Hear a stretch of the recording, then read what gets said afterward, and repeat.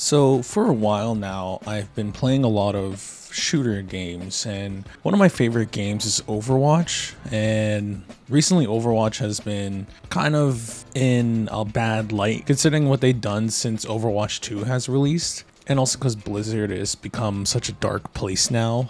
And I've been looking for a brand new game to play that resembled Overwatch. And there's been quite a bit of games that have been coming out that have copied the formula of Overwatch, and they haven't really scratched the itch until Marvel Rivals. Now with Marvel Rivals, at first I was a little bit skeptic just because it's made by a company that made a lot of phone games that were very monetization heavy. NetEase doesn't really have a track record when it comes to making a full-fledged game. But Marvel Rivals is their very first take on a big game that also has a big IP. And to my surprise, they did a very, very good job with Marvel Rivals.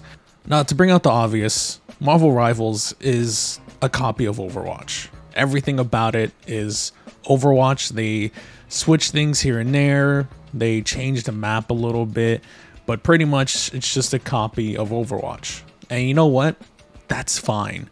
For me, Overwatch wasn't really broken. It's just a matter of supporting a company like Blizzard and the developers at Overwatch who recently destroyed the IP of Overwatch.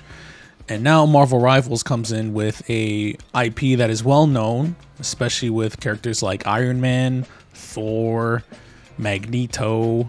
A lot of these characters are well known now, especially with the Marvel movies and the Marvel media just blowing up over the last decade. And while I think this game would have done a lot better when Marvel was on the rise, I think it comes at a time where people are looking for a shooter game to fill that void that Overwatch has left. With Marvel Rivals, I've been enjoying it a lot lately. Like, the closed beta has been a blast. Even though this is just bare bones content, the gameplay is just enough to keep me entertained. And like I said, it is Overwatch. And you have Star-Lord, who's a bit of Tracer, Reaper, and Soldier 76 roll into one.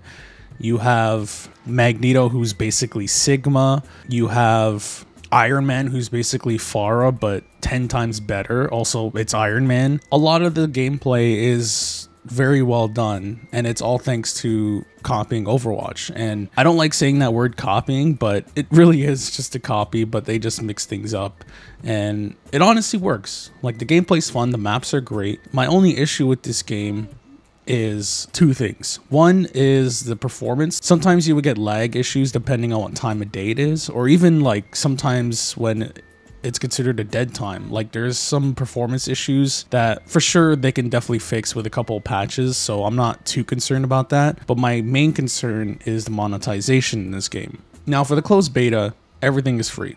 You have the battle pass. Sadly, uses the challenges in order to go up in the battle pass, which I'm not a fan of. I think you should just play the game and then you slowly go up the battle pass.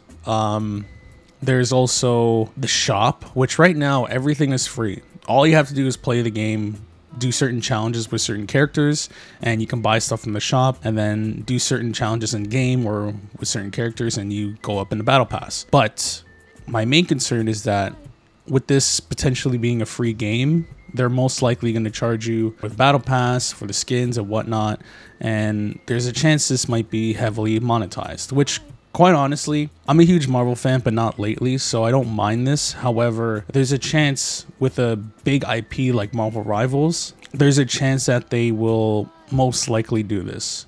But I have hope. I have hope that NetEase will learn that people are playing this game because it's fun and not to heavily monetize it. I think crossing the line would be having heroes behind the battle pass. I feel like they should be part of the free section, which most games do anyways. But yeah, guys, pretty much I've been enjoying Marvel Rivals. It's very fun. If one of your friends could get a code for you, I would highly recommend pushing the crap out of them to get you into it, because this game is pretty fun and it is very close to being the Overwatch killer.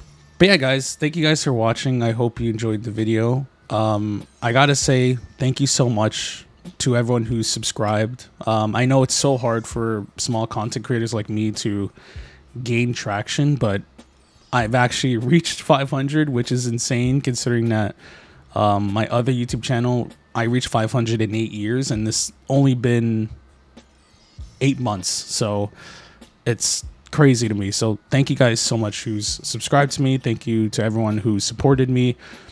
And my next goal is 1,000, and then I can actually do this stuff full time. So I can do more videos, and I can create better content for you guys. So yeah, please, if you enjoyed the video and if you want more, please subscribe, like the video, and comment on anything. I mean, fuck it, comment your grocery list. But seriously though, comment what your thoughts is on Marvel Rivals. Do you like it?